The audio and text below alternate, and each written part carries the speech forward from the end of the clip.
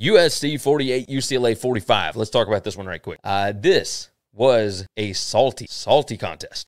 Caleb Williams in this ball game he was fired up. And trying to get stops in this game almost seemed impossible, right? It felt very strained.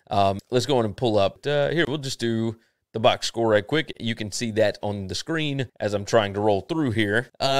UCLA finally got a stop with just over 2 minutes left, but Corey Foreman, of course, everybody remembers him, former number 1 overall recruit at 247. That was he was supposed to go to Clemson. He was committed there, and then he chose not to go to Clemson and instead stayed home at USC. This was during all the pandemic stuff, right? He picked off a pass. This is a defensive lineman that picked off a pass, and he's, edge rusher, whatever, but not normally known for intercepting the ball. And here you go.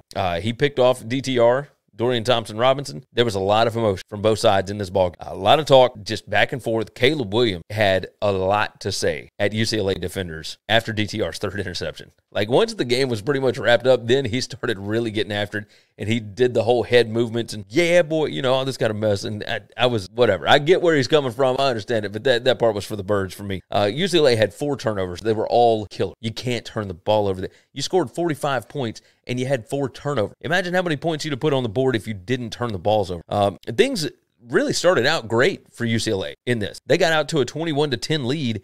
USC, in their first 3 drives, they turned the ball over on downs. They missed a field goal on the second drive, and then they threw an interception on the third drive. I mean, UCLA was not able to fully take advantage of any of it. Like, they did get out to a 21-10 lead, but you see how this game ended. I mean, it's 48-45. Like, this was not what I expected from UCLA. I mean, they haven't exactly been turnover prone this year, but there's just something about USC in being able to get turnover, right? Like, it's really shocking to me that, I mean, they're still number 1 in turnover.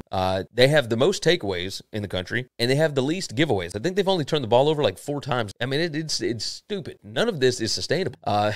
Scott, he said, of course, I had USC minus half a point in the first half. Yeah, you missed that one. And a lot of that has to do with those first 3 drives, turnover on downs, an interception, a missed field goal, like all these different. This game was almost impossible to try and handicap because you can't predict turnover. But I guess USC is making it where maybe you can. It's just nuts. I think the Pac-12 wanted this. Like, they stand to make more money if USC makes it into the playoff. And USC did secure their spot in the Pac-12 title game, but now they got to go beat Notre Dame. Right, and it's going to be at the Coliseum, and we'll see what happens. This should be a fun weekend of ball game. But you got to get past that one, and then you got to beat either Oregon or, I mean, there's a number of different, right? Washington could still get in if Oregon State beats Oregon. Like, there's a lot of different ways it happen. Thanks for listening to Winning Cures Everything. Make sure and subscribe on YouTube or your favorite podcast app, and make sure to leave a nice 5-star review. You can follow Gary on Twitter @GaryWCE. And the show is @Winning Cures. Be sure to check out the merch in our web store and share the show.